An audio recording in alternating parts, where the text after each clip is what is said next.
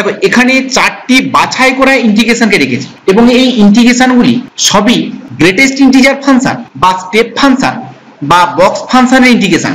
সাধারণত এই ইন্টিগ্রেশনগুলি সমাধান করতে হলে এগুলি লিমিট ভেঙে সমাধান করতে হয়। তো আজ আমি এই ইন্টিগ্রেশনগুলিকে লিমিট না ভেঙে অথচ সবথেকে সহজ পদ্ধতিতে এর সমাধান করে দেখাবো। কিন্তু এই ধরনের বক্স ফাংশনের ইন্টিগ্রেশনগুলি যদি লিমিট ভেঙে সমাধান করতে হয় তাহলে কিভাবে ধাপে ধাপে লিমিট ভাঙতে হয় সে সংক্রান্ত ভিডিও আমি আগেই আপলোড করেছি। আমি প্রথমেই ওই ভিডিওটির শুরুটি একটু দেখিয়ে দিই। ভিডিওটির সাউন্ডটি আমি এইখানে আনতে পারলাম না, তবে ভিডিওটির লিংক আমি নিচের ডেসক্রিপশন বক্সে দিয়ে দেবো। তোমরা অবশ্যই ভিডিওটি দেখে নিবে, এতে তোমরা অবশ্যই উপকৃত হবে। দেখো প্রথম যে সমস্যাটি রয়েছে integration 0 to 2 pi box of 2 sin x t, তো এটির সমাধান আমি অবশ্যই লিমিট না ভেঙে দেবো। কিন্তু তার আগে দেখে নাও এটিকে যদি লিমিট ভেঙে সমাধান করতে হয় তাহলে কিভাবে সমাধান করতে হবে বা এতে করে সমস্যাটি কত বড় হবে। দেখো এখানে যেহেতু x এর রেঞ্জটি রয়েছে 0 থেকে 2 পাই এবং এই 0 থেকে 2 পাই বিস্তারে তোমরা জানো যে sin x t -1 থেকে 1 এর মধ্যে হয়।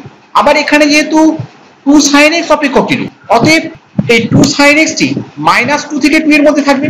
তো এটি নির্ণয় করে দেখে নিলাম যে বক্স 2 sin x এর সর্বনিম্ন মানটি হলো -2 এবং সর্বোচ্চ মানটি হলো 2। এখন দেখো ইন্টিগ্রেশনের লোয়ার লিমিটটি যেহেতু 0 এবং এই 0 মানটি যদি এখানে পুট করা হয় তাহলে এর মানটি হয়ে যাবে 0, কারণ sin 0 মানে 0, 2 × 0 মানে 0। তাহলে x এর মান 0 এর জন্য এই বক্স ফাংশনটির মান হয়ে গেছে 0। আবার যেহেতু আমরা x এর মানগুলি 0 থেকে বড় নেব এবং 0 থেকে বড় হওয়ার জন্য সেক্ষেত্রে কোনটি ফার্স্ট কোয়াড্রেন্টে থাকবে এবং এর প্রাথমিক মানটি 0 হয়েছে, সুতরাং এর পরবর্তী পূর্ণ সংখ্যা মানটিকে অবশ্যই 1 হতে হবে। সেক্ষেত্রে 2 sin x সমান 1 হতে গেলে sin x কে 1/2 হতে হবে, যার জন্য x এর মান হবে π/6। সুতরাং এটিকে লিমিট ভাঙলে প্রথম রেঞ্জটি হবে 0 to π/6 box of 2 sin x dx। এখন দেখো পরবর্তী ইন্টিগ্রেশনের লোয়ার লিমিটটি π/6 এবং পরবর্তী 2 sin x অপেক্ষকটি পূর্ণ সংখ্যা হবে π/2 তে, কারণ π/6 এর পরের পূর্ণ সংখ্যা sin x পাওয়া যায় π/2 তে। সুতরাং পরবর্তী লিমিটটি হবে integration π/6 to π/2 box 2 sin x dx। এখন আবার পরবর্তী ইন্টিগ্রেশনের লোয়ার লিমিটটি π/2 এবং আপার লিমিটটি পাওয়া যাবে এখানে π - π/6 এর সাহায্যে, মানে 5π/6 এর মাধ্যমে। সুতরাং পরবর্তী ইন্টিগ্রেশনটি হবে π/2 to 5π/6 box 2 sin x dx। একই রকম ভাবে পরবর্তী ইন্টিগ্রেশনের লোয়ার লিমিট 5π/6 এবং এটি সেকেন্ড কোয়াড্রেন্টে অবস্থিত, অতএব পরবর্তী ইন্টিগ্রেশনটি হবে 5π/6 থেকে π এর মধ্যে, কারণ sin π সমান 0 হয়। তাহলে সেক্ষেত্রে লিমিটটিকে এইভাবে ভাঙতে হবে। আবার দেখো পরবর্তী ইন্টিগ্রেশনের লোয়ার লিমিট কিন্তু π হবে এবং x এর মান π এর থেকে বড়র জন্য sin x টি সর্বদাই ঋণাত্মক।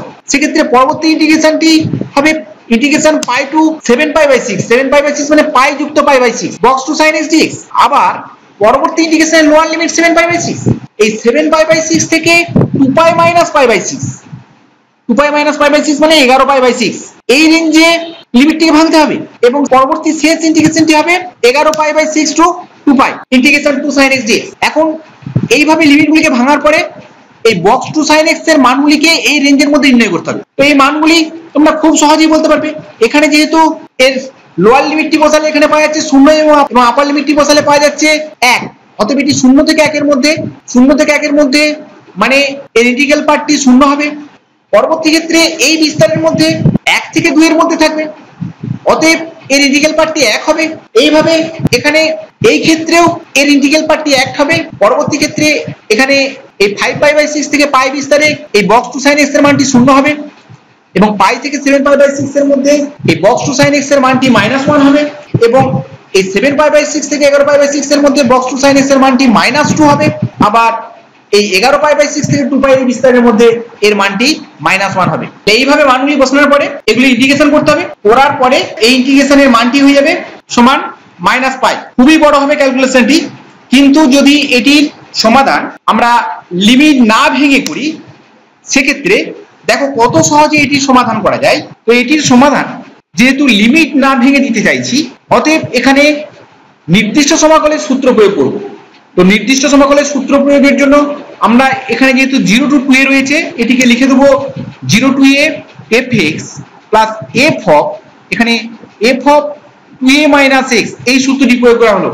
তো এই সূত্রগুলির ব্যাখ্যা সংক্রান্ত ভিডিও এটিও আমার আপলোড করা আছে, প্রয়োজন পড়লে সেটিও দেখে নিও এবং সেটিও খুবই গুরুত্বপূর্ণ। তাহলে এখানে 0 to 2a fx dx কে আমরা লিখলাম 0 to a fx plus f of 2a minus x dx।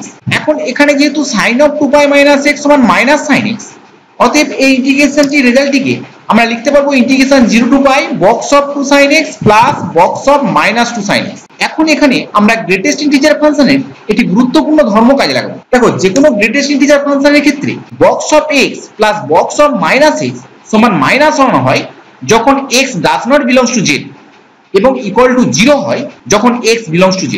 তাহলে এই সূত্রটি খুবই গুরুত্বপূর্ণ। এখানে যেহেতু অপেক্ষকটি box of x plus box of minus x টাইপের রয়েছে, অতএব এই ফাংশনটির মান অবশ্যই -1 হবে যখন x does not belongs to z। সুতরাং এর মানটিকে আমরা -1 dx হিসেবে লিখব।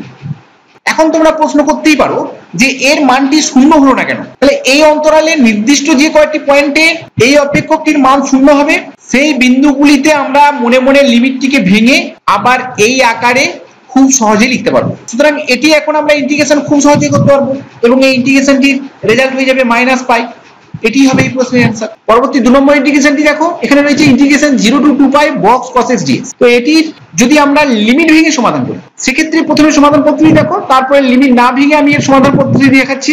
তো এটি লিমিট ভাঙতে গেলে অবশ্যই এইভাবে প্রথমে cos x এর সীমা নির্ণয় করে নিয়ে এখানে x এর শূন্য মানের জন্য এর মান 1, তার মানে এটি ফার্স্ট কোয়াড্রেন্টে অবস্থিত। সুতরাং পরবর্তী পূর্ণ সংখ্যা মান পাওয়া যাবে π/2 তে।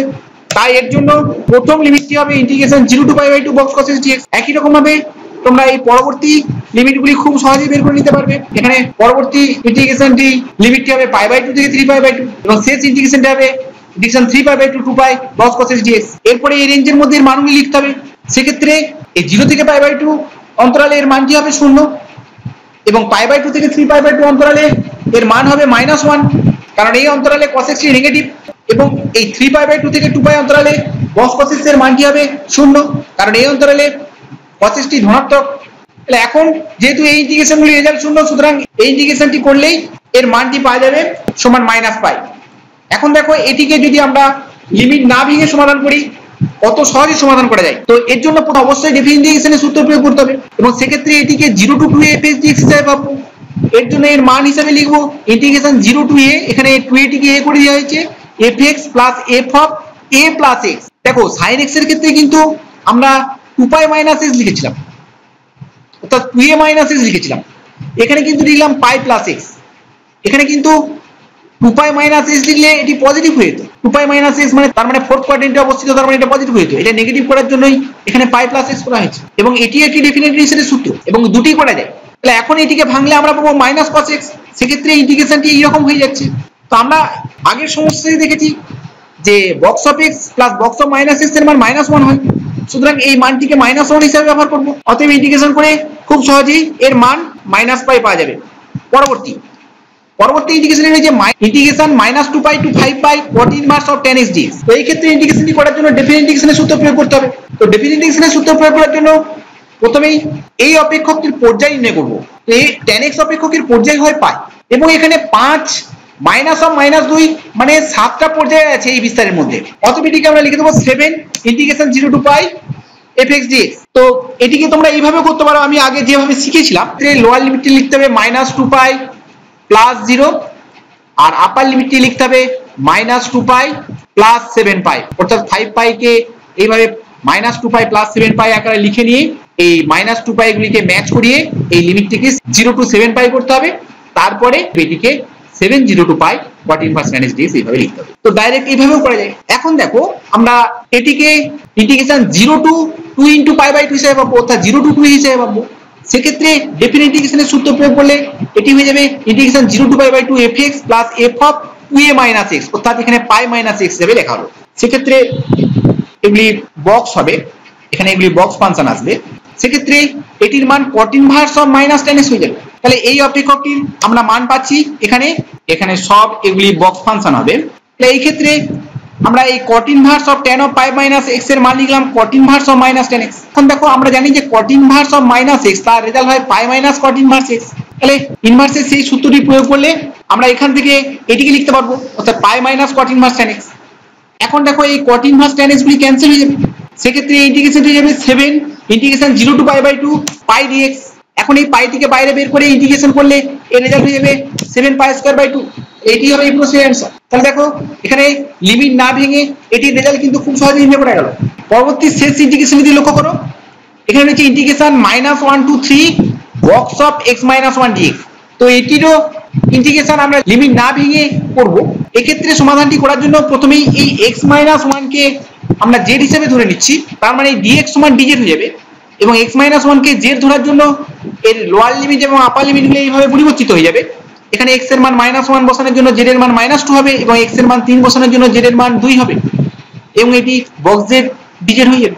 তাহলে এখন যদি এখানে আমরা ডিফারেন্ট ইন্টিগ্রেশনের সূত্র প্রয়োগ করি, আমরা জানি -a to fx dx সমান integration 0 to a fx plus f of -x হয়। তাহলে এই -a to a fx dx কে করা হলো ইন্টিগ্রেশন 0 to a এখানে fx plus f of -x dx এইভাবে লেখা হলো।